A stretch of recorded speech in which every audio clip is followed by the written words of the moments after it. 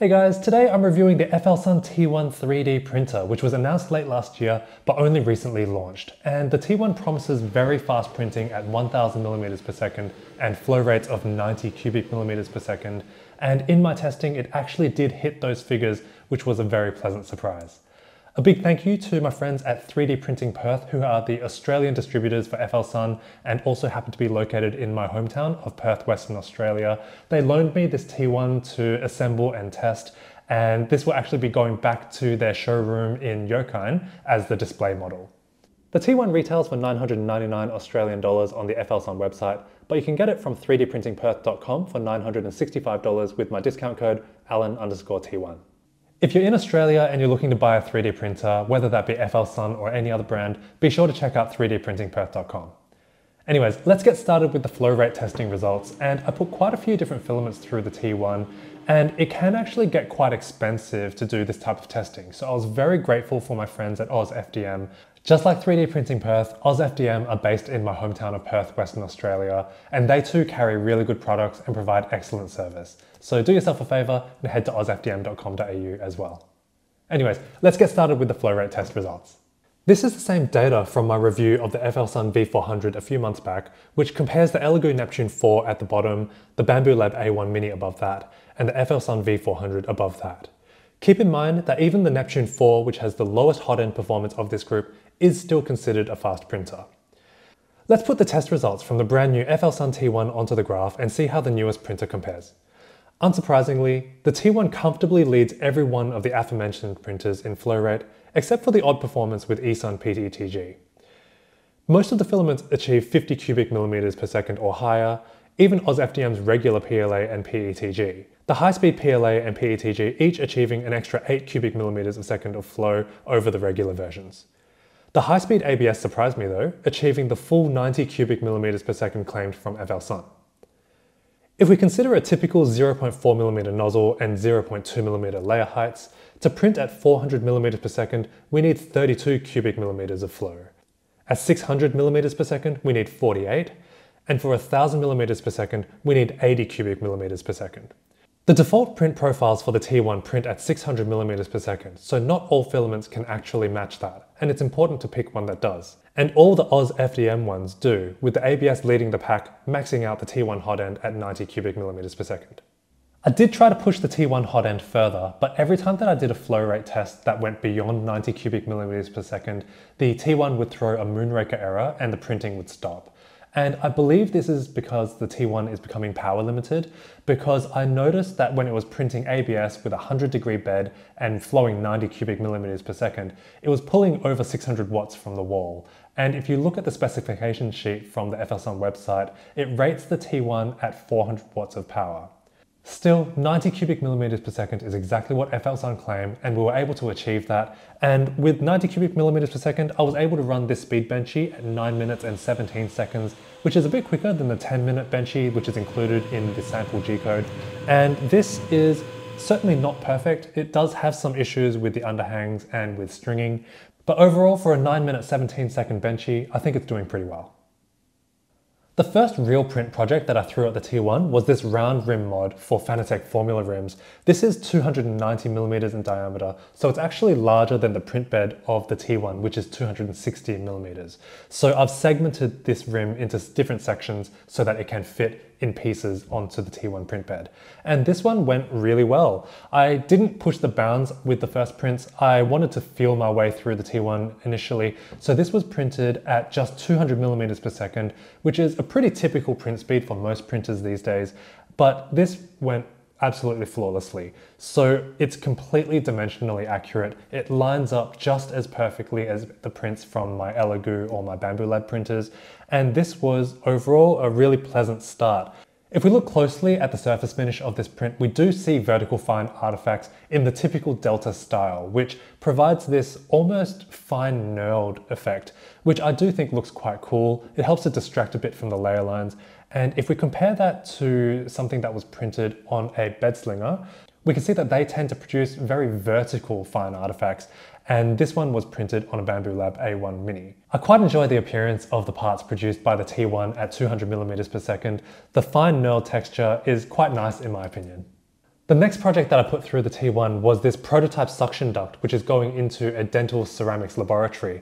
This is something that really played to the strengths of the T1 because this prototype is used to test fit and ergonomics before I put any refinements through the design and then deliver the final product. Every single part of this prototype was printed on the T1 using the default print profile, which prints at 600 millimeters per second, which is really cruising speed for the T1, which can go up to 1000 millimeters per second. Contrast that to my Elegoo or Bambu Lab printers, which fully maxed out only get to 250 millimeters per second. And what that meant was this pink piece took 2 hours to print on the T1 and would have taken over 5 hours on the Elegoo or Bambu Lab printers that I have.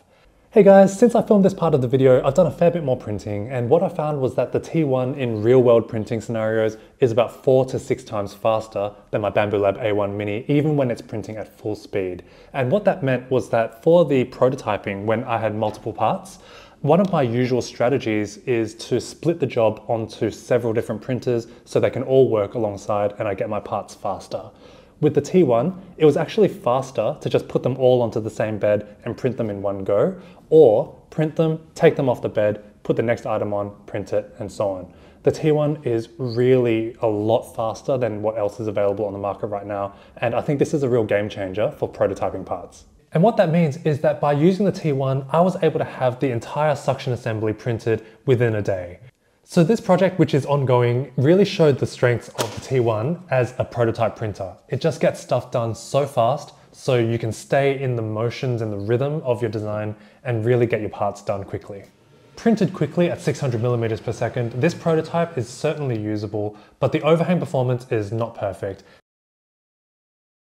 The next thing I printed on the T1 was this shaving mirror stand, which also holds my toothbrush, razor, and night guard.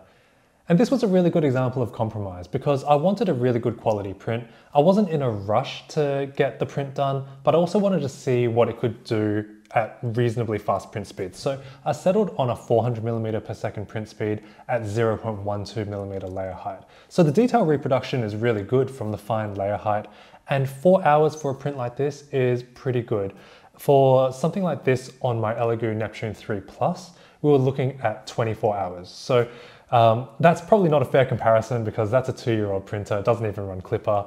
But it really shows you how far the T1 comes. I mean, it's really the next generation in speed of printers. There's one thing that I want to talk about with this project, and that is that it actually started off quite a bit taller.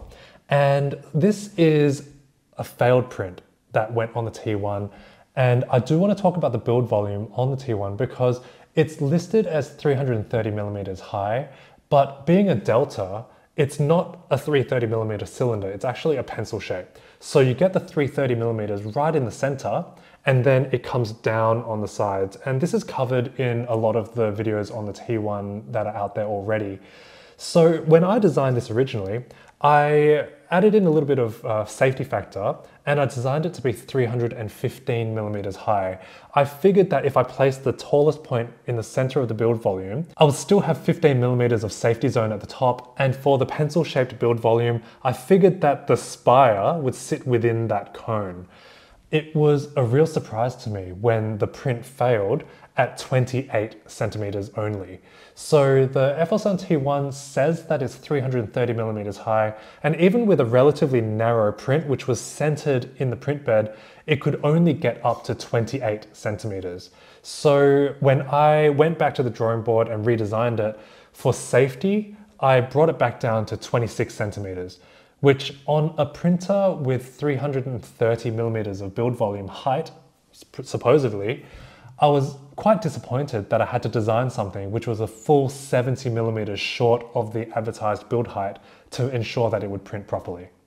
What I would really like to see is FLSUN come out and declare the specific build dimension that's possible.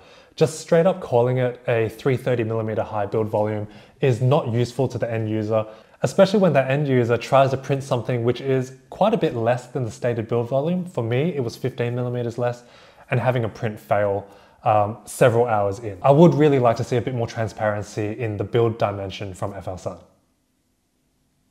Aside from the build volume, there are a few usability considerations I wanted to discuss, and the first one is size, which I almost forgot to mention because I've spent a fair bit of time around Delta printers lately, and I've just gotten used to how big they are. But the T1 has an effective, usable build volume pretty similar to a Bambu Lab P1S, and it takes up pretty much twice the space. So the size and weight of the T1 are definitely considerations for prospective buyers. And the next consideration is the noise. The T1 is a noisy printer. Even if we ignore the fan, which we'll get to in a moment, the movement of the motors, even at low speeds, is actually fairly noisy.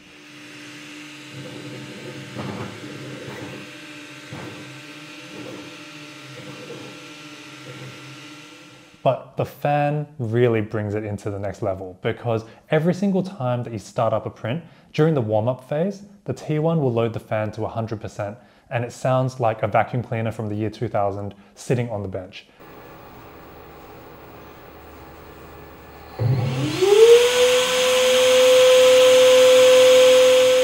And my recommendation as a health professional is to use hearing protection anytime that you're spending any meaningful amount of time in the same room as a T1. I use these little 3M earplugs and they make working with the T1 a lot more bearable. After the T1 is warmed up and it starts to print, the fan noise is actually fairly reasonable provided that you're not printing at super high speeds. With low speeds and low fan, the T1 is actually not too bad. The loud fan noises at high print speeds are a bit of an annoyance, but for the speed advantage that it does give you, I do think it's acceptable.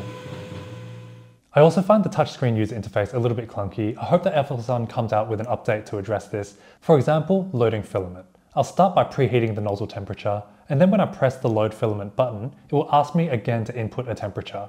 And what will happen is that the T1 will overshoot the target temperature, and because it's above the temperature that I entered for the load filament function, it just won't load, and it'll wait until the nozzle cools down until it loads.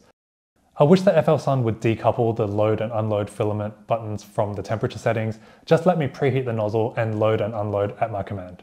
Also, the print progress control page has a few useful functions. We can pause and stop the print, and we can adjust the Z height and also the nozzle and bed temperatures, but I didn't see any flow rate adjustability.